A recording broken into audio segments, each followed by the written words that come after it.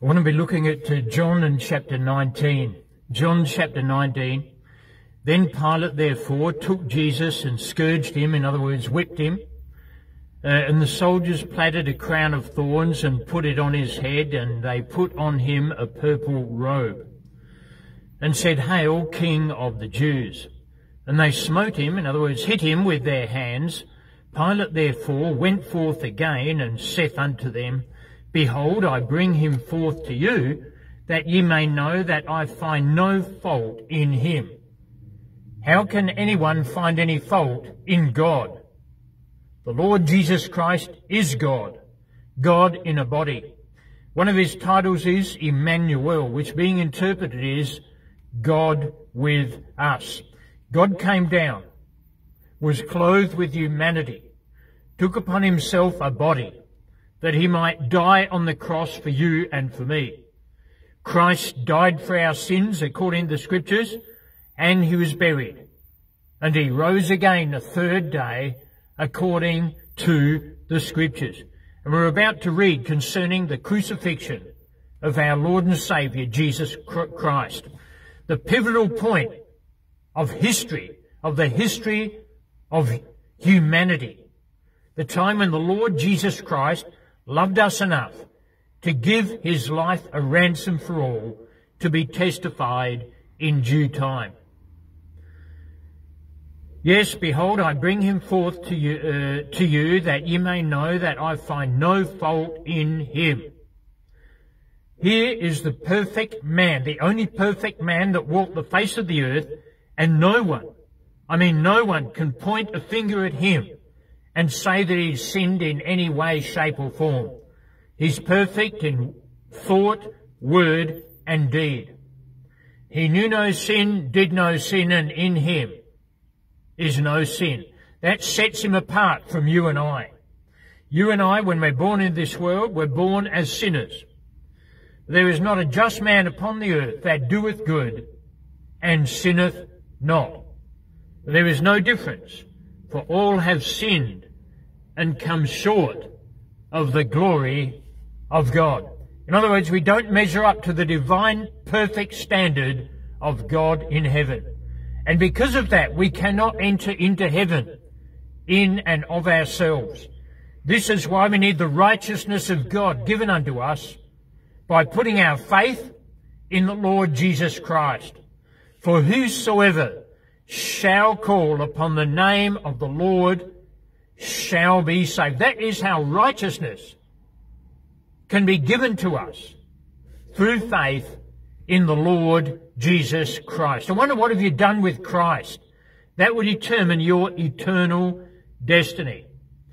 Then came Jesus forth, wearing the crown of thorns and the purple robe, and Pilate saith unto them, Behold the man. That's what I want to say to you this morning. Behold the man Christ Jesus. Christ Jesus came into the world to save sinners. Has he saved your soul? Are you a child of God? Do you know peace with God? Therefore, being justified by faith, we have peace with God through our Lord Jesus Christ. Behold the man. He's the one I want to focus your attention upon this morning. The Lord Jesus Christ, the Lamb of God, which taketh away the sin of the world. Your sins can be totally blotted out in the sight of God if you put your faith in the Lord Jesus Christ. But if you don't, you'll end up dying and going down to hell. God does not want that for you, my friend. God does not want you to go down to hell. He wants you to be in heaven. The only way you can be in heaven is through our Lord and Saviour, Jesus Christ, by putting your faith in him, by coming in repentance toward God. That is a change of mind. Simply agree with God that you are a sinner, and then put your faith in the Lord Jesus Christ, and your soul will be saved. When the chief priests, therefore, and officers saw him, they cried out, saying, Crucify him! Crucify him! Pilate saith unto them, Take ye him and crucify him, for I find no fault in him. The Jews answered him, we have a law, and by our law he ought to die, because he made himself the Son of God. When Pilate therefore heard that saying, he was the more afraid, and went again into the judgment hall, and saith unto Jesus, Whence art thou? In other words, where art thou from? But Jesus gave him no answer. Then saith Pilate unto him, Speakest thou not unto me? Knowest thou not that I have power to crucify thee, and have power to release thee? Jesus answered, Thou couldst have no power at all against me, except it were given thee from above. Therefore, he that delivered me unto thee hath the greater sin. That was Judas Iscariot, has the greater sin. Yes, there are degrees of sin. There's definitely different seriousnesses of sin. But that will determine the degree of punishment that you will undertake, that you will go through eternity if you die without Jesus Christ as your Saviour. Now, I'm here to tell you that you can believe on him and be forgiven of all of your sins. That's the whole point of gospel preaching. That we might understand there is forgiveness with God, that he may be feared. You see, for the wages of sin is death. That's the problem. That's the bad news. But the gift of God, here's the good news in the same verse, but the gift of God is eternal life through Jesus Christ our Lord. And so it's all found in the person of Christ. Salvation, forgiveness of sins, peace with God, and a home in heaven is found alone in the person of the Lord Jesus Christ. That's why the Bible says, He that hath the Son hath life. He that hath not the Son of God hath not life. Do you have the Son of God? Have you put your faith in him? And from henceforth Pilate sought to release him. But the Jews cried out, saying, If thou let this man go, thou art not Caesar's friend. Whosoever maketh himself a king speaketh against Caesar. When Pilate therefore heard that saying, he brought Jesus forth, and sat down in the judgment seat in a place that is called the Pavement, but in the Hebrew, Gabbatha. And it was the preparation of the Passover, and about the 6th hour. And he saith unto the Jews, Behold, your king. But they cried out, Away with him, crucify him. Pilate saith unto them, Shall I crucify your king? The chief priests answered, We have no king but Caesar. Then delivered he him therefore unto them to be crucified, and they took Jesus and led him away. And he, bearing his cross, went forth into a place called the place of a skull, which is called in the Hebrew Golgotha, where they crucified him, and two other with him, on either side one, and Jesus in the midst. And Pilate wrote a title and put it on the cross, and the writing was, Jesus of Nazareth, the King of the Jews. This title then read many of the Jews, for the place where Jesus was crucified was nigh or near to the city, and it was written in Hebrew and Greek and Latin. Then said the chief priests of the Jews to Pilate, Write not, the King of the Jews, but that he said, I am King of the Jews. Pilate answered, What I have written, I have written.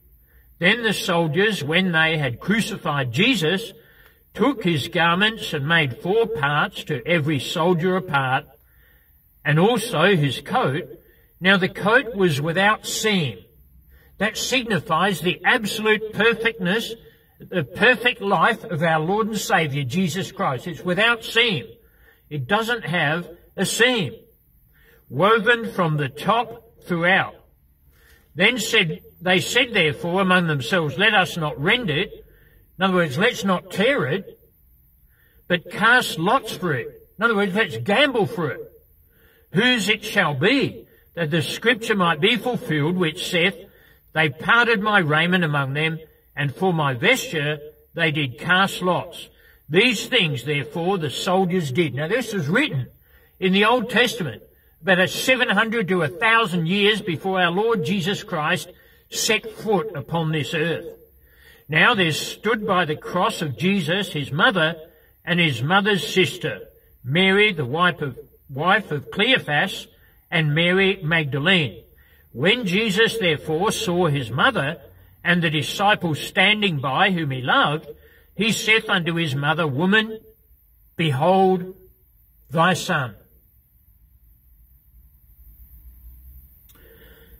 Then saith he to the disciple, Behold thy mother. And from that hour that disciple took her unto his own home. So here we see the compassion of our Lord Jesus Christ, wanting his mother to be taken care of by John. This was John that took her into his home and looked after her after her son had died, had laid down his life on the cross, been crucified for you and for me.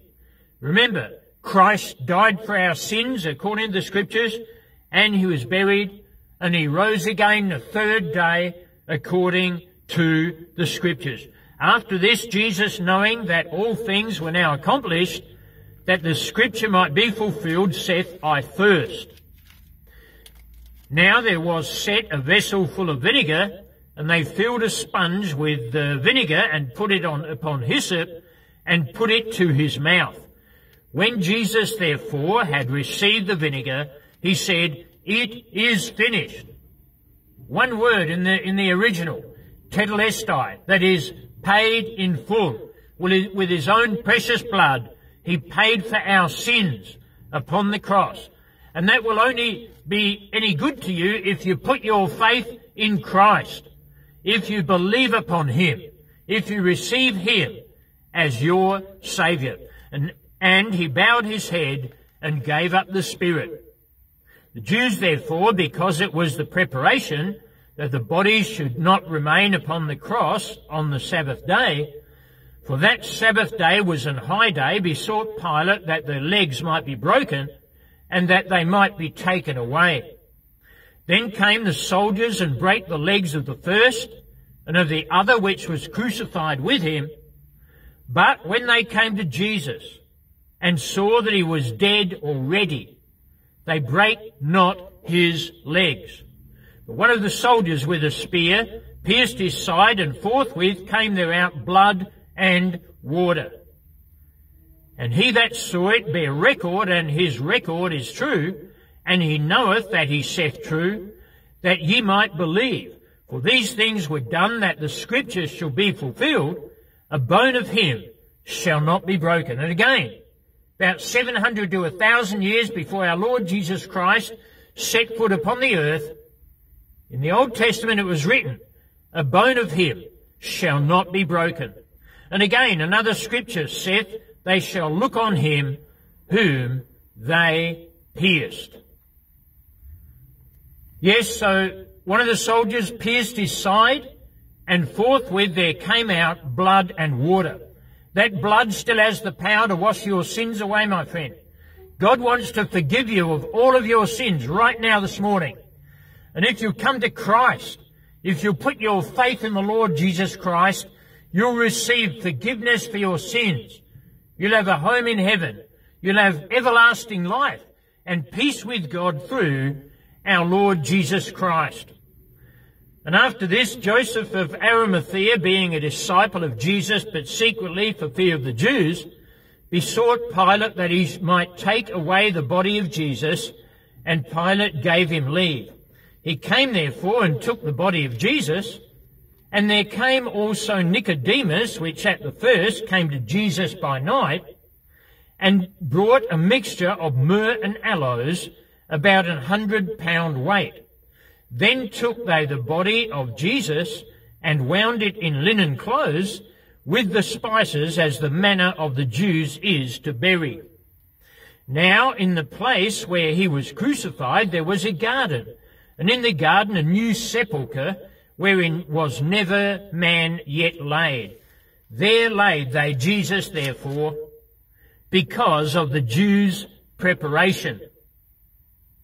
So, because of the Jews' preparation day, for the sepulchre was nigh or near at hand. So here we see the crucifixion of Christ, and we see his burial. But obviously, if we kept on reading into John chapter 20, we would see the Lord Jesus Christ rose again victorious from among the dead. He's a living, loving Saviour. He wants to save your soul right now. But he had to be crucified upon the cross. He had to lay down his life, a ransom for all, to be testified in due time. So what do you need to do?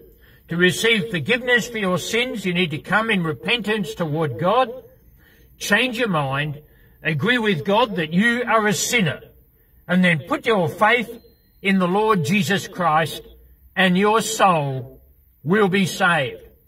For whosoever shall call upon the name of the Lord shall be saved. Thanks for listening. Thanks for watching. I appreciate that. If you're interested in this, look me up, youtube.com/peace by Jesus Christ. Remember, for the wages of sin is death, but the gift of God is eternal life through Jesus Christ our Lord. God bless you. Have a great day.